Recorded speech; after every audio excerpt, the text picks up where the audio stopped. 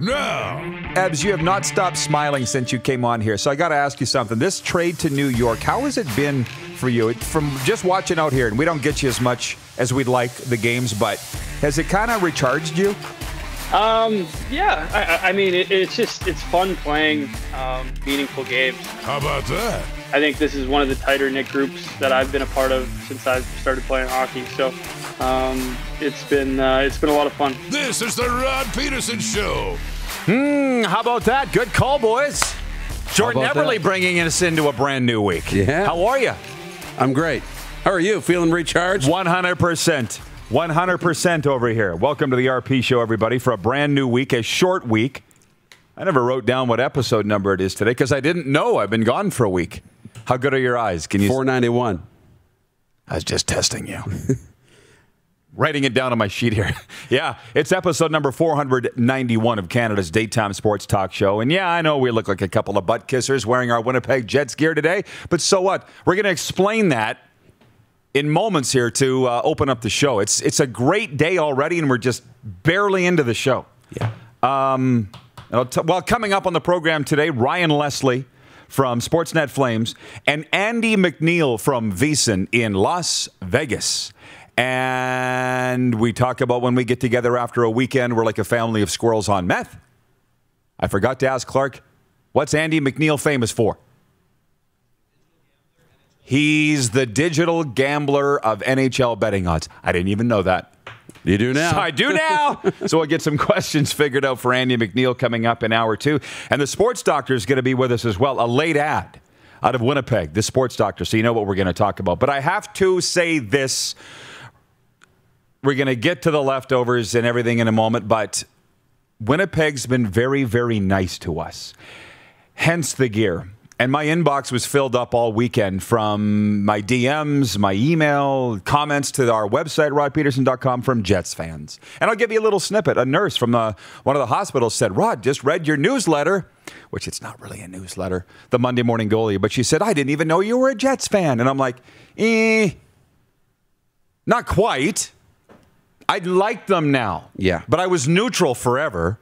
But, Edmonton seems to be just a little clicky to us, right? In Calgary, forget about it. For now, forget about it. But Winnipeg, my friends in Winnipeg, and I had a lot of Jets fans DMing me yesterday, Rods, what's going to happen tonight? I said, I think the series is going to end tonight. And they said, well, you're always right. So I'm like, you're from Winnipeg, right? But as my friends in Winnipeg said, and even people that I don't really know in Winnipeg, they said, we don't care where you're from. Show us some respect. Talk about what we care about, and we're all good. And here we are. Yeah. And the Jets are rolling into round two of the playoffs. Now, the other thing that had me excited is, came in here today, and there's gifts galore. I don't really know where to start, but I can tell you what. You junior hockey teams that want to send me golf shirts, the way to my heart is not through my stomach. Right. It's to send me hockey team golf shirts. So from the Spruce Grove Saints and the Stony Plain Eagles of the Alberta Junior Hockey League, both sending me extra large, which is my size, and a letter here from JJ Bear, the vice president of Silent Ice Sports and Entertainment. They own 5 teams. I won't go through all this. It just says, thank you, Rod, for your continued efforts highlighting and discussing all things junior hockey on your show. It's great to see such a high-profile show use airtime to talk about the teams and leagues where the game's emerging stars come from. Our group enjoys tuning into your show regularly. Says he noticed we wear Dub swag, so they wanted to send us some AJ swag. And he says, and while we have you, the next time you hear a rumor about the Spruce Grove Saints, don't be afraid to reach out to us directly. And we'd be happy to confirm nor deny your reports. So from JJ, how about that? From JJ Bear, Vice President of Business Development, Silent Ice Sports and Entertainment. And they also own the Seattle Thunderbirds. So that's cool. Guys, I'll be wearing this. You know that I will. Thank you. And then this, and I know people can't see it that are listening right now, but this from the XL Markcast boys down in Seattle. And it was not quite as eloquently typed out on letterhead. On a sticky Post-it note. On a Post-it note. From your friends at Just the Markcast now, Reed and Paul, the XFL Markcast. So I guess they're just the Markcast, not XFL. I don't know. It's got an X on it. Yeah. So, yeah, I got a lot of stuff to wear here and adorn the bunker, and it's a great start to the week, and I'm happy to be back. Now, thank you, Jordan, for hanging on. Can we hit the quick 6 show topics, please? And while you do, let me dig out my Twitter feed here, my leftovers from Monday night in the National Hockey League, and don't tell anybody, but I went to bed after the first overtime last night. I'm like, I'm not here for this. It was a lot. And so I started jumping on social a little bit just to have a little bit of an outlet because your blood pressure, I mean, I'm just a hockey fan. I'm not even a Jets or an Oiler fan, just a hockey fan. But my heart rate was at 125, 130 for like 90 minutes straight because every chance, and then it just got so slow and the scales got drugged down because they were tired. And wasn't entertaining. Not really, but yet you were still on the edge of your seat because you're a hockey guy. It's overtime. Sure, but I wanted to go to bed. Jeff, the Stamps fan, writes in and says, "You look good, Rod. The week away from the mic did you well." Thank you, Jeff. I appreciate this. This is not like I needed to step away for a break or anything, but I was in that recovery coach training, as you know, and I'm back here in Toyland where it's not life and death. Right. As much as it is to the sports people, it's not actually life and death. Nobody's going to die here today, but they might out in the other world. Anyways, these aren't your dad's Jets. And I said that months ago, and some people in Winnipeg got upset. And I'm like, you're not understanding me. My dad's Jets never beat the Edmonton Oilers in the playoffs, ever. They didn't beat anybody in the playoffs. These aren't your dad's Jets. And they're not carrying on their back the weight of the franchise, which is actually the Thrashers franchise, but you know what I mean. It's an entirely new group of guys. It's like the Bombers that won the Grey Cup in 2019 weren't the same guys that had a 30-year drought. You know what I'm saying? Yeah. This is a new team. And we can get into this. We got the whole day to do this. Basically, where the Jets are going. But my second leftover is, where are the Oilers going? I had Oiler fans writing me today saying, what would you do, Rod, for this team? Because they are so upset. Obviously. Saw Rashog this morning on SportsCenter saying, losing's unacceptable. Getting swept is unthinkable. But a lot of Oiler fans today are telling me that they think Tip did a great job. And I've said Tip's top 3 NHL coaches, Joel Quenneville, Dave Tippett, and I had Babcock in there. Babs isn't even in the NHL anymore. So let's say top 2 coaches are, would you not agree? You're a big Quenneville fan. I'm a Quenneville fan. Yeah. Yeah, and I like what he's done in Florida. If he can just get some goaltending, which he got yesterday from Spencer Knight, who let his first shot in, by the way, and then stopped 36 in a row. But yeah, I like Quenneville a lot. Dave Tippett, I don't know him like you know him, right? And haven't had the same experience. But sure, if you say he's up there, I believe it. No, he is. Yeah? No, he is. Oh. You know, like... Are we getting into this I would have got into Gerard Gallant, but he's no longer with Vegas. They let him go. Oh, you would have? Probably, with what he did with an expansion team. Peter DeBoer is obviously a good coach. He had tremendous success in San Jose, doing the same thing in Vegas. There's a lot of good coaches in the NHL. From Darren Workman watching on YouTube. Welcome back, Rod. Missed you here in Salt Lake City. Hope you had a good vacation. Great merch from Reed and Paul. Yeah! How about that? Taking us in Salt Lake City. Where was I? Oilers. Are we getting into this? There's a culture problem there. And normally we say the fish rots at the head. In this case, I don't think that's the case. I think Mike Smith is a good enough goaltender. He and Tippett go back to the Phoenix days. We all know that. They went to the West Conference Finals in 2012. Nobody remembers that. But if you watch the Oilers games, understanding that most goalies are squirrely, most, 98%, right? Mm-hmm. Got to screw loose. He's one.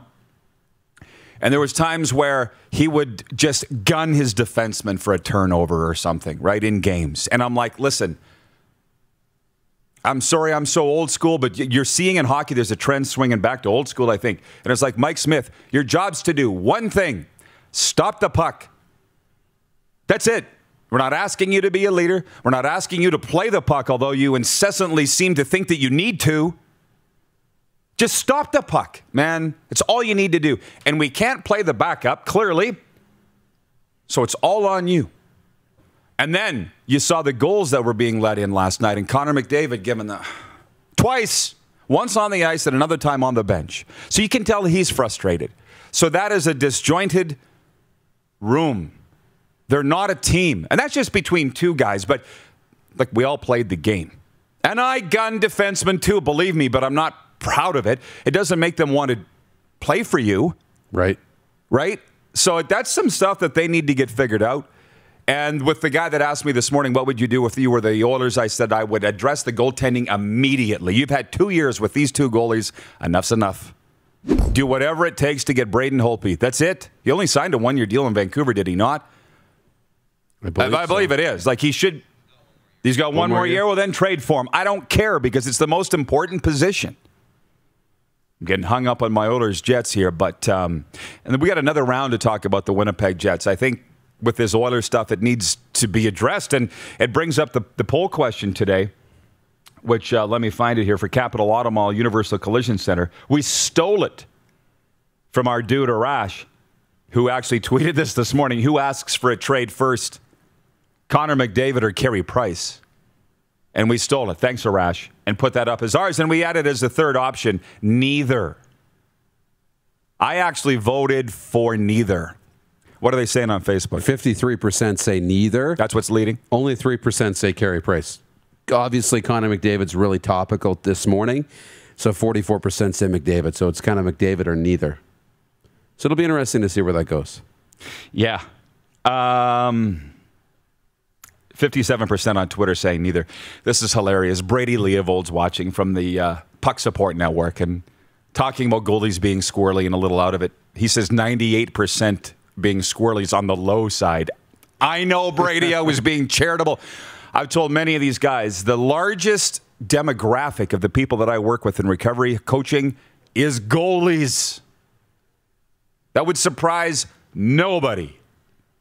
Right? Because what did I tell you? That whole story about me and Ed Belfour. I think it was Kelly Chase said to me, how come you guys got to be such good friends so fast? I said, because we speak the same language and you don't speak it. What else did I have? You need coping mechanisms when your whole life is about going into this little cage where you're going to be target practice, right? Oh, yeah. I get it. I remember, and I'll only say this, I've got to be careful. It was an American goalie that I was dealing with, and I, just on the recovery coaching side, because it is the Rod Pedersen Show, right? So I'll tell my stories. I was coaching him on certain things. Doesn't matter what it was. And went to watch. I was watching the game with his dad in a luxury suite, and they killed every light in the arena, like, choo, choo, choo, choo, choo. First game of the playoffs. Boom, spotlight on the tunnel. And I'm like, my guy's leading them out. I got butterflies, right? Like, and I remember calling my coach going, am I supposed to get this connected to my guys? He's like, you'd better. Right? Wow. And, of course, the guy pretty much single-handedly won the series. But that's kind of what it's goalies because we speak the same language. Anyways, Toronto, Montreal, a long ways from over. Sorry to say. Don't you get that sense? I do. I get a feeling. Montreal's put up more resistance than you thought. Much more. Yeah. And they've kind of dictated how the series is going to be played.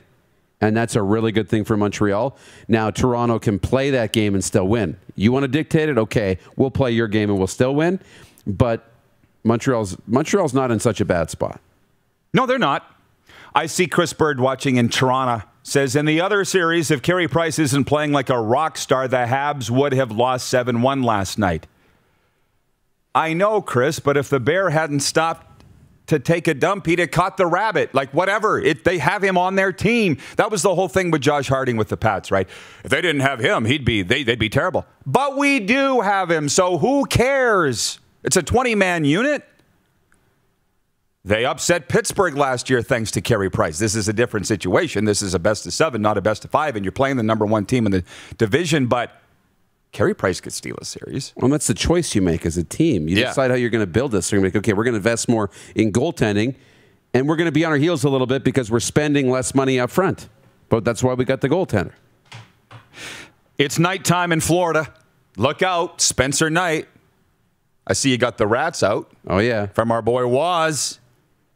Yeah, it's nighttime in Florida. That's turning into a series. And I hope the Vegas Golden Knights stick with the flower. which it wouldn't surprise me if they came back with Leonard in what'll be game 6. It wouldn't shock me. I hope that they don't. This was just point 1 of the quick 6 show topics. Point 2, John Mechie wins the John Cornish Award for top Canadian in American college ball. Not a shock, right? I had a vote for that. Thanks, Mr. Mullen, for giving me a vote in that, and the guy I voted for won. Number 3, Julio Jones saga. We got to get into that. You were asking why I fleeted this morning that Aaron Rodgers, I'm swaying to the Aaron Rodgers side, and you asked why. Well, I was watching ESPN this morning, and they had a clip from him. He was on with Kenny Mayne last night, Aaron Rodgers, and he said that he wants out. There's no doubt. He didn't report to OTAs yesterday, and he goes, I was being treated like a number. And it hit me in the feels, because I know how that feels. I see where he's coming from now. He's the biggest part of what they're doing, and he wasn't consulted on what they're doing. Tom is! And for a month, I just wasn't listening to it, right? I'm like, get your paycheck, play. And Aaron's saying, no, I just don't want to be part of this because I don't feel valued here. And certain guys can do that. Yeah, not everybody. Not everybody. Certain guys should be treated that way. And you have to understand when you're running an organization, where's the real value? And your value comes in, how easy can you be replaced? And so you can't expect the second string running back or, potentially a defensive tackle that's okay, or somebody else to be treated the same way, because you can be replaced a lot easier. There's a lot of guys who are very good, but there's not many guys that are Aaron Rodgers. And when you have that much value to the franchise and you make that much money for the franchise, you sell that many tickets and jerseys and everything else, you need to be treated as more than just a quarterback. And that's in any industry. And we hate it because it's not equal and fair. And I'm doing just as much work on a daily basis as you are, but you're more valuable, so you get treated differently. I get it. I'd feel bad, but you have to understand it's bigger than that. I'm literally now going, good for him. And I understand now what my guys like Vernon Adams Jr., I get it. I'm swaying. He's winning the PR battle. Aaron Rodgers. From Trenton, Norway. Norway calling. I got to hear both radio calls of the Jets Oilers when I woke up here this morning. What a contrast from one call to another. It seems to be the Oilers' problem on how to play defense in the playoffs. It's not the Gretzky-Curry era anymore. Anyways, there's more thoughts on that, but we got to move on. Point 4, does anybody care about the World Hockey Championships? I do not. Point 5, the Blue Jays drop a marathon versus Tampa Bay. Tampa's the hottest team in the majors. Don't think that because the Blue Jays gave up a lot of runs and lost that series that they're in trouble. No, they're in trouble that they're in the same division. But overall, the Blue Jays are fine. And point 6, Phil Mickelson winning the U.S. Open, the PGA Championship on Sunday. Wasn't that awesome? Awesome. Yeah, and I'm shocked that at 50, he's the oldest to ever win a major. I was saying that, watching that with Cindy. I'm like, yeah, I don't know. I would have thought that Palmer or Nicklaus would have won older than 50. But I guess not. And I'm watching it with Leanne, and she's looking at Phil. And what a boss. He's got the aviators on. He's matching head to toe. Absolute boss. And then as they come down 18, they got the ropes down the side of the fairways. But then as they walk out 18, they collapse it from the tee box, right? So they're all walking, and they just swarmed him. And they said they lost control of the crowd. Oh, so cool. Jim Nantz, they've lost control of the crowd. They very quickly got control of the crowd. I'm sure they unbuckled their tasers. I know how that feels. Jeff, the Stamps fan, says he doesn't feel valued. I call that a classic prima donna. I know, Jeff, but we said that 5 weeks ago. You got to dig into the story. And I'm just saying I get him now. I felt the same way as you, but there's more to the story. We're going to Calgary next with our buddy Ryan Leslie. This has been the warm-up for our good friends at the Four Seasons Sports Palace. Open now. What are we at? 25% capacity. Come down and watch the Leafs in the Stanley Cup playoffs at the Four Seasons. We'll be right back. You're watching the RP Show on Game Plus TV Network, YouTube, and Facebook Live, and 24-hour sports radio for Suds Full Service Car Wash at rodpedersen.com. You're watching Rod Pedersen On Demand. For more of The Rod Pedersen Show, visit rodpedersen.com or follow Rod Pedersen on social media.